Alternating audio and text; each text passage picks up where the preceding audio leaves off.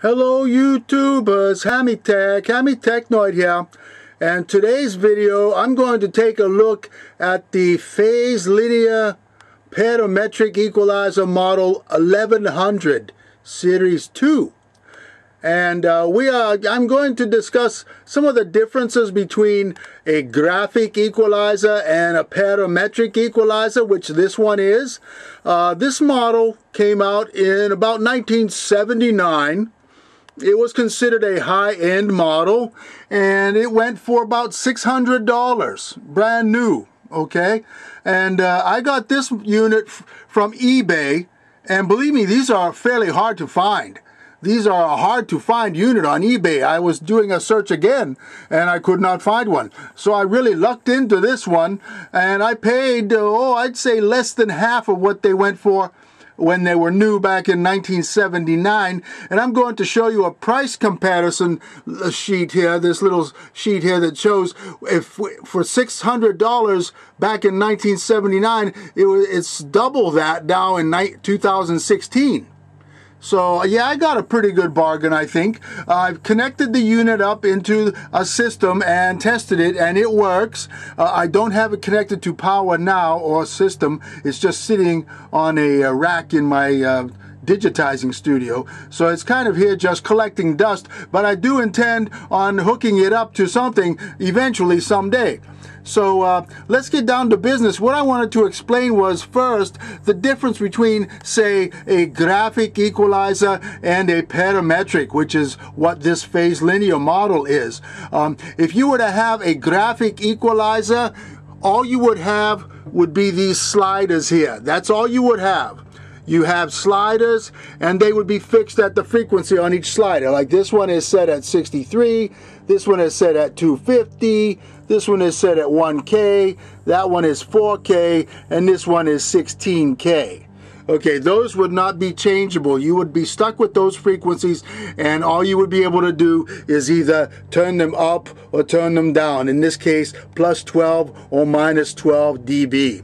Okay, so that's where you would stand with a plain graphic equalizer, and they kind of spice them up by adding more bands. So this one is just a 5-band here, but because it is a parametric, it is so much more than just a graphic equalizer. Now with these controls up here, these controls are labeled bandwidth/octave, okay? And with the bandwidth/octave controls, you can control the width of the frequency band that each control, the slider, will affect, okay? And how it will affect it. So 0.18 represents 0.18 octave, and 1.8 represents 1.8 octave. And let me give you a little lesson on octaves and frequencies, okay? Anybody who knows music understands octaves, okay? And then octaves are directly related to frequency. So you have high octave instruments and you have low octave instruments, the bass, the cello, and some of the violas. Those play in the low octaves. And then you have the higher octave instruments, the piccolo, the flute, the French horn, those kind of things. But what an octave is the frequency band. And here's a little secret to know which octaves are what. Every time you double a frequency, you just went up 1 octave. Okay? So this here, this number 63, that represents an octave. That bandwidth is centered on the 63 hertz. And then the next one is 250 hertz. So guess what? You just went up 2 octaves. So if you double 63, it's 126. And you double 126, it's 252. So that one is 250. Okay? And then the next octave up would be 500. And the next octave up from that would be 1K. And boom, there you are, 1K. So you'll see this is a 2-octave jump on each of these sliders. So you've got 1K, and then 2K up is the next octave, and then boom, this control is 4K. Okay, 4K on that one. And then the next octave up is 8K, and then boom, 16K. That's this octave. So there you are. Now, so you're limited if you were to stuck with this 5-band equalizer, you would be limited. But this is a parametric equalizer. We are far from limited, okay? So we can take these controls, these bandwidth controls, these octave controls, and we can tweak it. So this guy here is 0.18 of an octave, or we can make him 1.8 octave.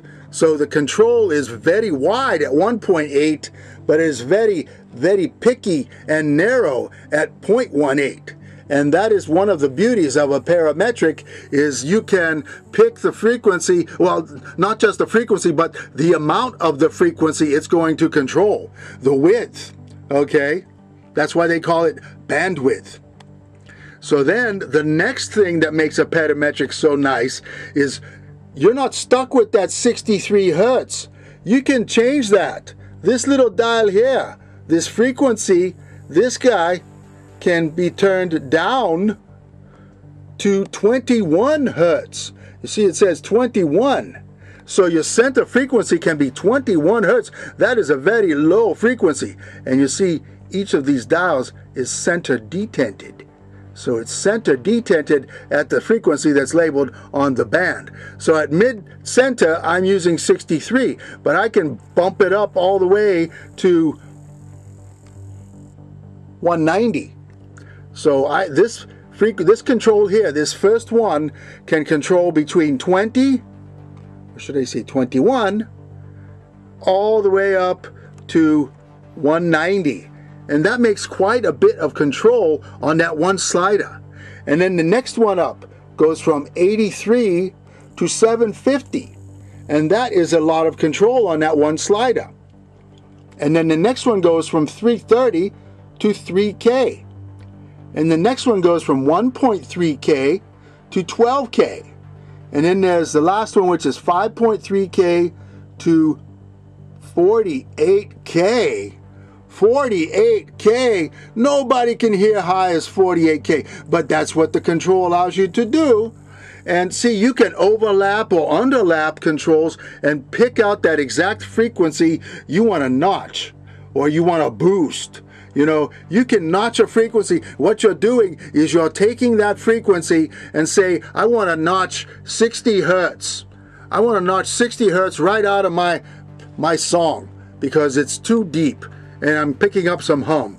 So what I would do is I would turn the bandwidth down very small, and then I would turn the slider way down, -12, and then I would mid-adjust this back a little to get 60 because center part is 63. So I'd turn it back just a little and I could listen, run a test signal, and I would be able to notch that frequency down 12 octaves or 12 decibels. So yeah, that's how nice the controls are on a parametric equalizer. And specifically to the phase linear, you see here in the middle it's got level control, so you can balance it. And you can balance it to the level of your equipment with and without the frequency boost. So you can bypass it then, and you can have it with the EQ, or you can bypass it and not have EQ. And plus it has a tape monitor, and then it has the on-off power switch. So it's a very, very useful equalization device. And eventually I'm going to hook this up into a system somehow, and I might run a song through it and let you hear how the bandwidth and all the other things affect the music. So right now my mind is telling me it's time to shut down this video because I've been talking for a long time. So anyway, I hope you enjoyed this, and until next time, see you later.